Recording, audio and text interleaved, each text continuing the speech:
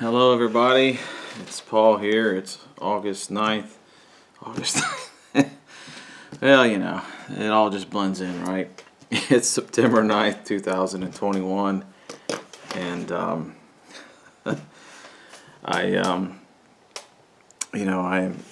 today at exactly 7 p.m. I released the documentary,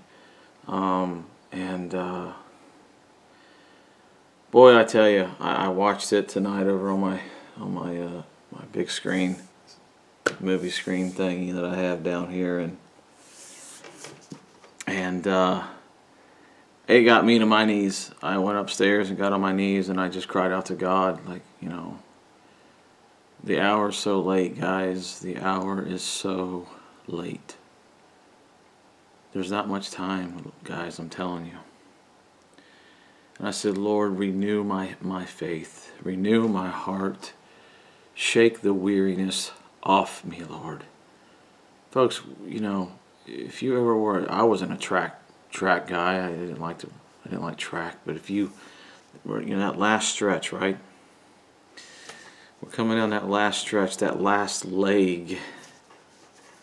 And just crying out to God, oh, Lord, just keep me true. The temptations, the snares that can try to knock on our doors. God, sanctify us.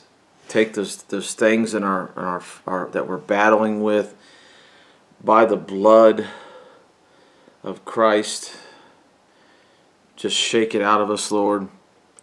I got a message coming after this one, and we're going to be talking about the blood of Jesus Christ, but we're going to dig deep into, because you know this ministry goes deep into the Word of God, into the mind of God. But I had a dream. I'll go ahead and share the dream with you all, and then but there's a message that I will be digging into next. I get no greater joy than to preach about the cross and to talk about my Lord Jesus Christ. But there's a song called "There's Power in the Blood."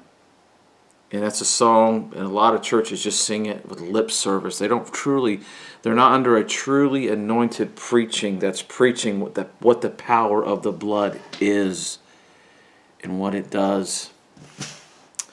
But I had a dream last night,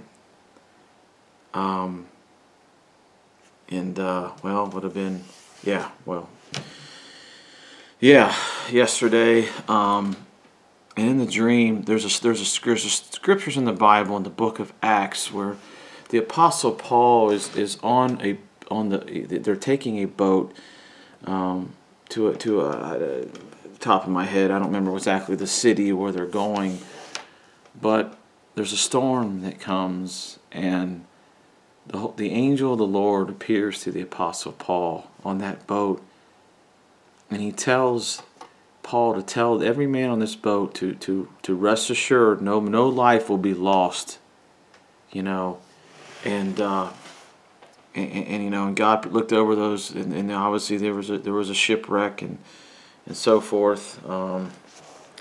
I hate to tell stories I don't have in front of me because I always worry about quoting something wrong. I'm always that's one of my OCDs or whatever, but I take this so important to me. But I just know it was somewhere in Acts 20.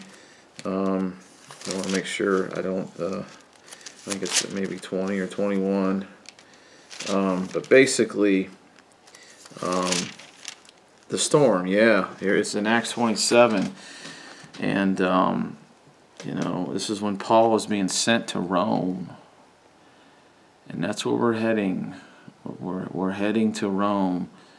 You know, we talk about that final showdown that we're heading into. And I just said tonight, you know, no, shake the weariness off me, Lord. Let me not think about Rome. Let me not think about what I'm coming against, but let me think about who's with me. Let me be focused that there's the angel of the Lord next to me, right? Let me get focused on the God who I serve. Let me get focused on the revelation that He's given me in my heart. Let me be focused on that there's a fourth man in the fiery furnace, right, who pushed back the flames when Shadrach, Meshach, and Abednego were thrown in the furnace, right? Let our focus be on that. Then it shakes the weariness off us. I'm telling you. So I'm asking God tonight, if I focus on Rome or all the other agendas and all the other things going on around me in the political realms and the religious realms and all these different that pull together to make up the pale horse rider, you're going to get weary. We're going to get weary, but Lord, help us to just focus on the one who's on the boat, the one who's with us, the one who's walking with us. And I did push record, making sure. Now, so just looking at this story of, not long after there arose against it a tremendous, let me find the part here real quick here. He says in verse 9, now when much time was spent and when sailing was now dangerous because the fast was now already past, Paul admonished them and said unto them, Sirs, I perceive that this voyage will be with hurt and much damage. Folks, I perceive that there's hurt and much damage we are facing. We can't tell you anything but the truth. These churches that are not preaching you the truth of what's going on and warning you, they're false. They're liars because they're so worried about their bank account. And I hit on this a million times, but they're so worried about their agenda. They're so worried about filling up their pews. They're so worried about the wrong things. The wrong narrative, but the true ministry is telling you know what, sirs, I perceive that in this voyage we're in, will be with hurt and much damage, not only of the landing in the ship, but also of our lives. Nevertheless, the centurion believed the master and the owner of the ship more than those things which were spoken by Paul. Oh, they don't listen to the Apostle Paul's. They don't listen to him. They don't listen to the ones who just speak direct the truth, even if it cuts you, even if it puts fear in you, even if it's telling you what's coming, and because that's the love of God. And because the haven was not commodious to winter in, the more part advised to depart thence also, if by any means they might attain. I'm going to drop down here. Now, then all of a sudden a storm comes, folks. There's a storm happens while they're on this boat. And, you go through verse 14 through 20. But in verse 21, but after long abstinence, Paul stood forth in the midst of them and said, Sirs, you should have hearkened unto me, and not have loosed from Crete, and to have gained this harm and loss. And now I exhort you to be of good cheer, for there shall be no loss of any man's lives among you, but of the ship.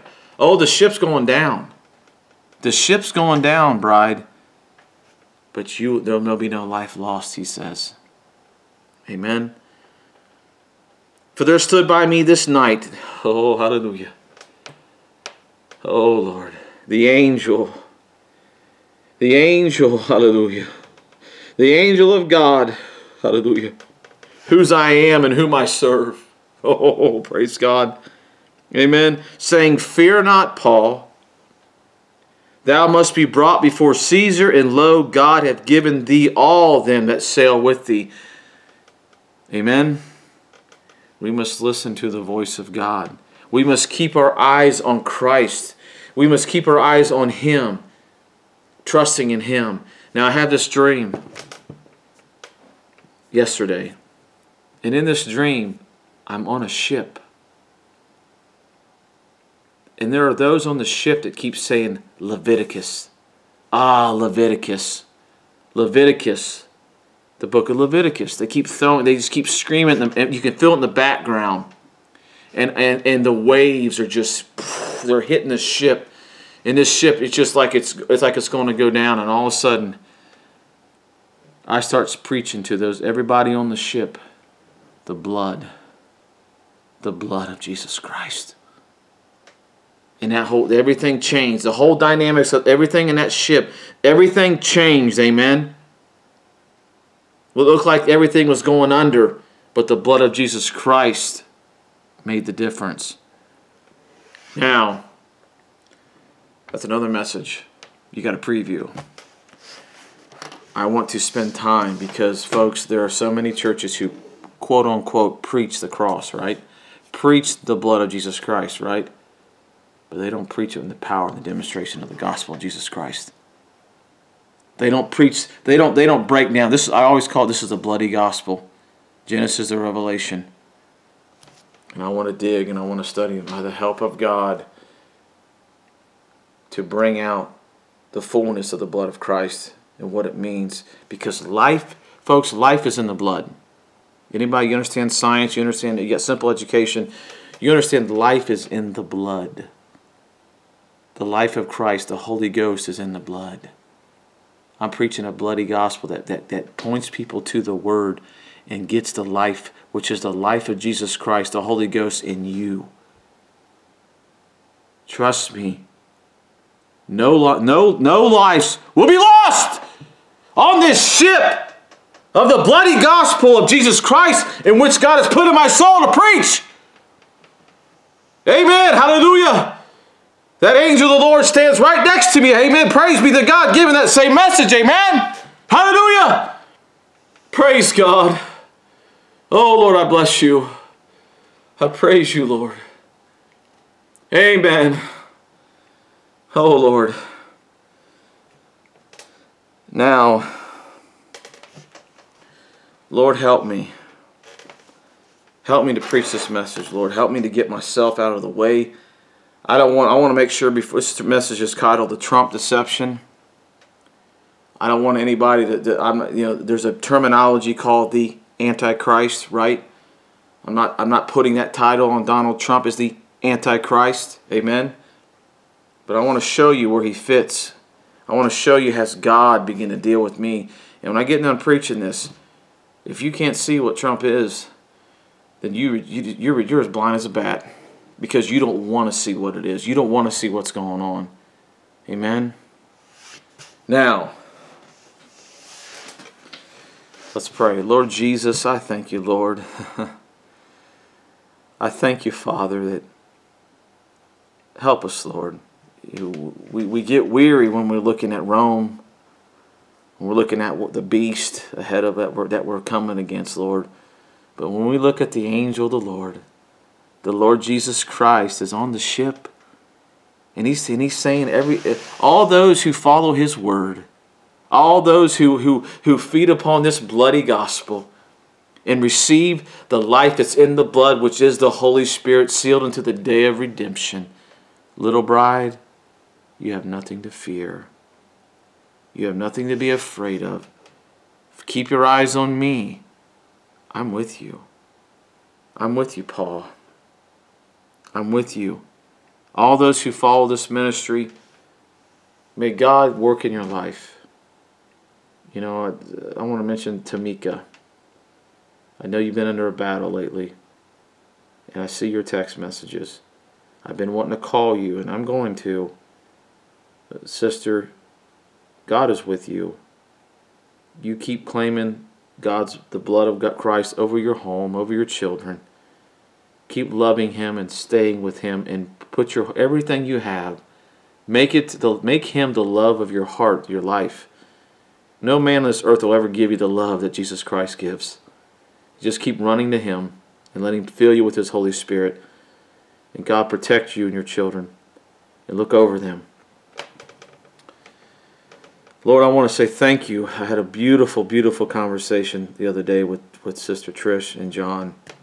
It meant a lot to me, and it was a joy to be able to share the word with them, talk about life and the word and the ministry of Brother Branham and just the different things, and to be able to pray together, Lord. I just thank you. Continue to just work in their family. Continue to work through Chelsea, and Lord, I pray for Lane. Lord, you know, in the eyes of men, he's a big-time football star, offensive tackle, highest paid lineman in the NFL. Lord, that means nothing.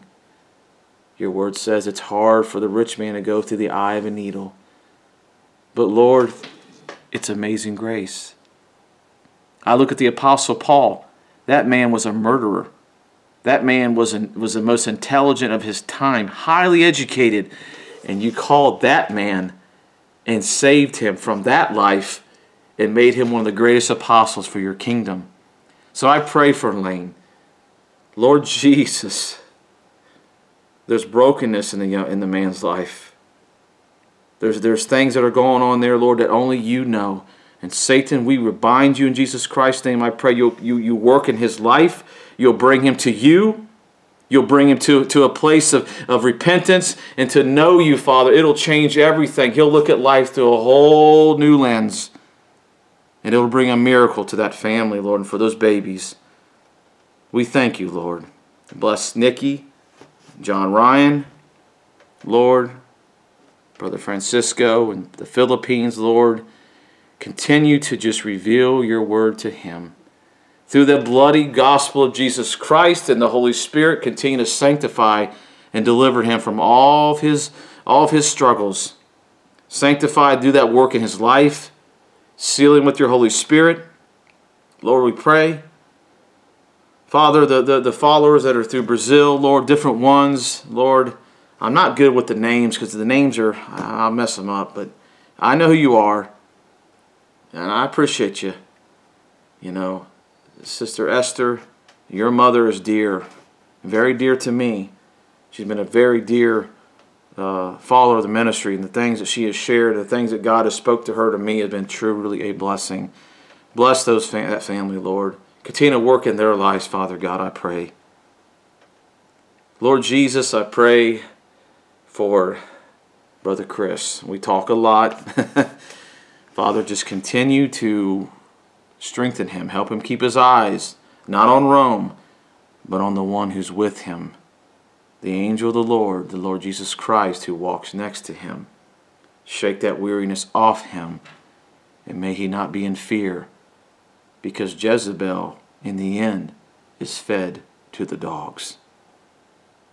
Lord Jesus Christ, anybody else we've forgotten? Obviously, my children continue.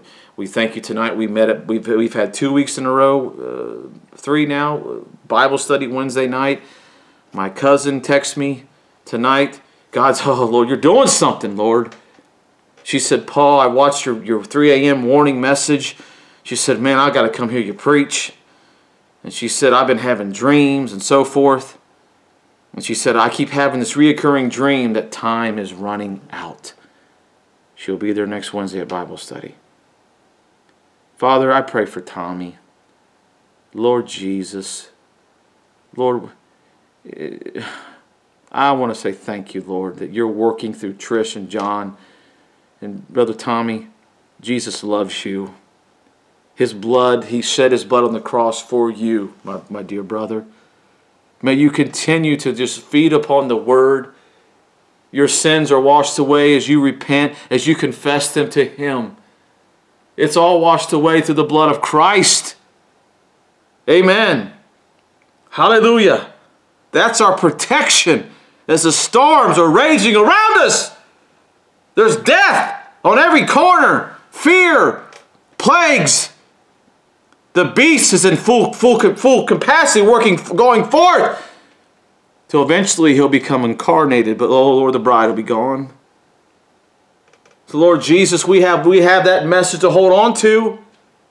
That it's the blood, it's the power of the blood of Christ that works in our lives, Lord.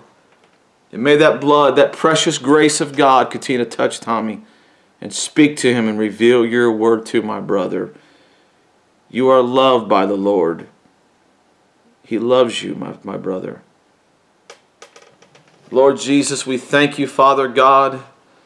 Bless us now as we dig into the word, because, Father God, we want to expose the enemy. I've watched a great deception in my country.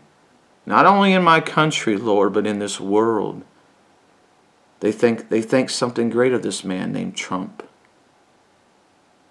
But Lord Jesus Christ, may the word of God expose the enemy, because that's what this ministry was called to do. We have no fear because we have our eyes on the angel of the Lord. We thank you in Jesus Christ's name. Amen. Now, praise his holy name. August 24th, 2019. You guys can look it up on YouTube. Look up August 21st. It's no coincidence. It was twice he's done this on August 21st, 2019, 2021. This guy named Trump. Trump looks up at the sky in 2019 while he's talking to reporters. And he looks up and he's talking, and all of a sudden he just looks up and he says, "I am the chosen one." Okay? Just recently, August 21st in 2021, there's a Trump rally being held. I've never in my life seen ever. And you all know what I'm talking about. Have you ever seen in your life when a president continues to hold rallies after he's out of office? Never seen it. Never seen it.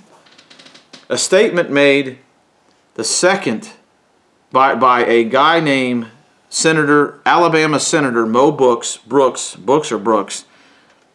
declaring the second coming of Donald Trump.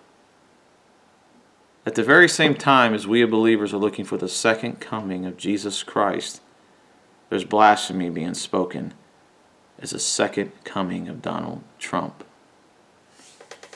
Now, 21. I love this little website I use. You look it up, it gives numbers, and as Sister Trish, you use it yourself too. 21. What's the meaning of 21? All this stuff, folks, God is in numbers. Nothing happens for no reason. It's no coincidence. There's a guy named Trump that's going on. All this stuff taking place right at the time when we as believers are looking. We're the rapture, the trump shall sound, and the dead in Christ rise, and the rapture. So it's no coincidence that these things are going on right at the same time. Now, 21 symbolizes the great wickedness of rebellion and sin. Okay. Now, there's a term. Let me take a drink here. This is what hit me the other night.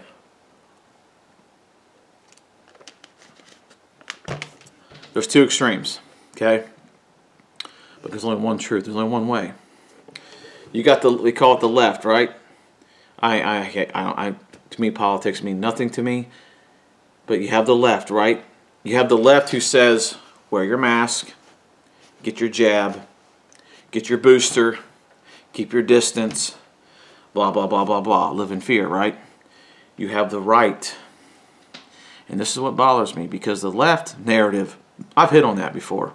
I preached a message called Mask and the Spirit Behind It. My very first sermon that I preached ties right into the blood. It's called God's Only Provided Place of Protection. I preached my first message sitting over there. My hair was about as long as a monkey. It felt like, I had pandemic and I hadn't a chance. I was just going to get a haircut, but I had long hair. Well, not long, but to me it was long enough. I couldn't stand it. But if you go back and look, that's the first message I preached, and God gave me that the only provided place of protection is having the Holy Ghost. Life is in the blood, the Holy Spirit. Now, the left, the narrative is fear, fear, fear, fear, fear, right? And we've seen that overboard. But you look at the right narrative. You got the Trump narrative that keeps saying things like fake news, fake news, fake news, fake news, fake news, right? Causing a deception as basically a spirit of rebellion and sin, right? That's telling people, because I see it all the time. I check out YouTube channels I look at things. I'm always watching what's going on with these COVID variants. I'm very watchful of plagues. There's one that just hit. My phone's over there. Yeah, whatever. I'll talk to y'all eventually. Anyways, just look up India. It's gone on before there, but recently it just hit again, and a 12-year-old died quickly, and he was around hundreds of people, and they are panicking over there, like they're afraid this thing is, and the death rate is 23 to 40% death rate. It's called NINVU or something. I can't remember, folks. I'll grab it. I'll take a look. Hold on a second here.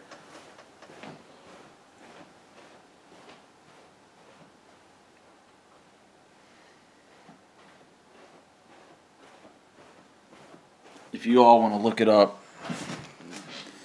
it is called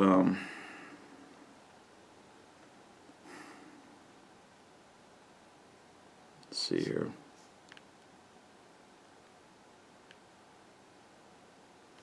Nope. Hold on, let me just pull up my YouTube channel. It's somewhere in my history. Library history. Okay, here it is. Okay, NIPAH virus in Kerala. High alert after a 12-year-old dies. That's one or 2 days ago. Okay? So I am always trying to be alert because, folks, the left says live in fear, mask up, vaccinate, evil, jabs.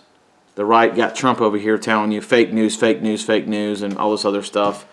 You know, you see that what you can see. What I'm seeing, and here's my concern. Here's my concern, is that all those Trump followers are just laughing at it. They're downplaying the judgment of God. The prophet of God, Brother Branham. And I will show you guys, and you guys can. You know, we're family on here. Those who follow this channel, you're my brothers and sisters, and I love you all. And all the rest of you, and all the trolls, you can keep on trolling and being judged by this ministry. Let me find it here.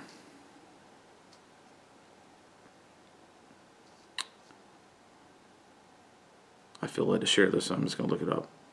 There it is. You get a chance. That in the last days that there'll be a germ warfare, that diseases will break out upon the people and will fall on everyone without the baptism of the Holy Spirit. But was the angel who had charge over these plagues was given orders to touch no one on whom the mark was. Well, how much kind of teachers have we got to be, brethren, to get the church in order to be in that condition? Immune. My arms are sore now from where the doctors has punched needles in to try to inoculate me from yellow fever and so forth.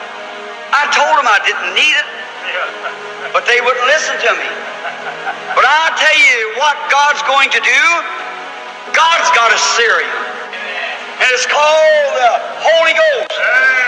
And when that serum goes in, it'll inoculate you. Hallelujah. In the last days, I remember one time during the 37 flood, everybody had to take typhoid shots. And so I was escaping mine. I was a lineman, so I was out and gone. Some fellow walked up to me and said, "Have you got your shots yet?" I said, "Oh, yes. I got my shot." He said, "You did?" Said, "Did it make you sick?" I said, "Oh, no." I said, "No, it sure didn't." He said, "When did you get your shot?" I said, "Oh, about 3 years ago."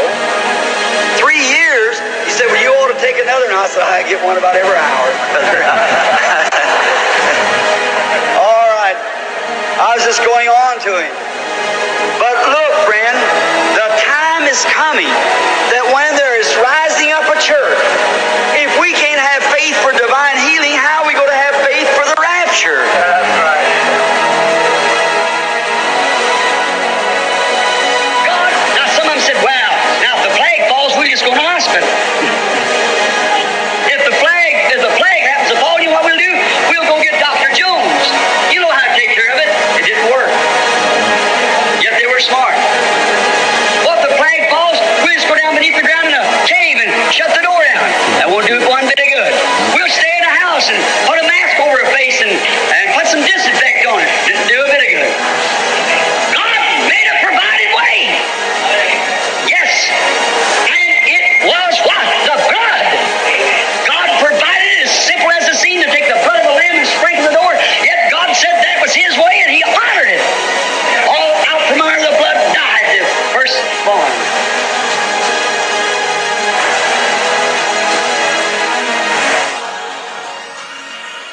Someday, the Bible says that things will break out on this earth, and diseases and things, and our people will be pregnant, or fish or rat on them and so forth. But the Bible says, "Don't you come near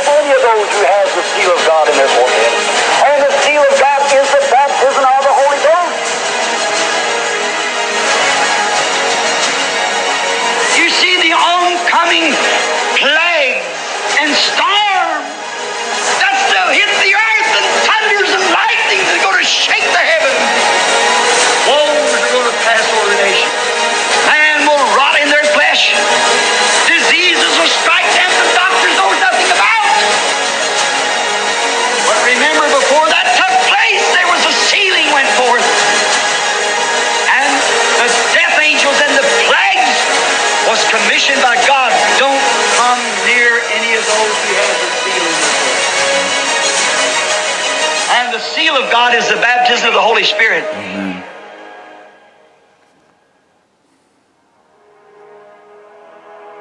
All right, good. I hope that you could hear that. You know, what my point is this, and this is what's burning me up right now. Okay, this Trump deception, right? You got this other side of here, because it's all Satan. Satan's behind all of this. The left, the right. There's only one answer, folks. There's only one answer. That's Jesus Christ. That's receiving the Holy Ghost, the blood of Christ, which produces the life, the change, the born again experience, but the being born again by the Word of God. As we receive the Holy Ghost, that is our only place of protection. That's it. These storms they're raging all around us, folks. But this Trump deception is fake news, fake news, fake news. So I see so many people that are just commenting on, like when you see what's going on, the plagues. These plagues are happening, folks. These plagues are real. They're God's judgment. The very prophet talked about it. Germ warfare. These things would take place. It would be happening right at the end time. But only those who got the Holy Ghost are protected by it, are protected from it. Amen? Hallelujah. Praise be to God. I'm on that ship. There's waves flying everywhere, and I'm bringing the bloody gospel of Jesus Christ in your only place of protection. Amen. Hallelujah. Praise be to God. Amen. Oh, Lord God, have mercy. Amen. Now, fake news, which has caused so many to not see the judgments of God. That's what's going on right now. People are going back to what they call their so-called new normal. And they just keep saying things like, oh, this is just political. Oh, this was just about getting Trump out of office. Oh, this is political. Okay. That spirit of Trump has taught you that. That spirit, that satanic spirit, that spirit of pride, that spirit of Enoch, that we're going to show you something here in the Word of God. I'm not sorry, Enoch. Esau. We were studying Enoch tonight in Bible study. Esau coming right through that man's life. Now, Genesis 25, verse 27. And the boys grew, and Esau was a cunning hunter, a man of the field, and Jacob was a plain man, dwelling in tents. And Isaac loved Esau because he did eat of his venison, but Rebekah loved Jacob. Now, and Jacob sod pottage, and Esau came from the